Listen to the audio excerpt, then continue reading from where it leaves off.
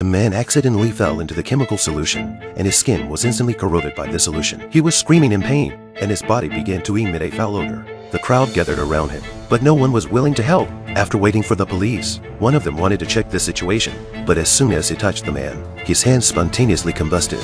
Jack's body had already begun to mutate. Then he ran towards his home, covered in flames, and everywhere he stepped was instantly corroded. When he arrived home, he realized that his hair had been burned out and his face had become inhuman. His body began to expand, and white smoke billowed out. Jack became a complete monster. He was afraid that his appearance would scare his mother, so he sneaked out. Unexpectedly, he saw a woman being bullied by robbers. Jack immediately stepped forward and punched him. The robber flew out and knocked down his companions. One of them tried to attack, but Jack pressed him on the chopping board. He then picked up the other robber and put his hand in a 100-degree frying pan. When the police arrived, they found all the bad guys dead. Jack was escorting the woman home. Jack was on his way to become a hero,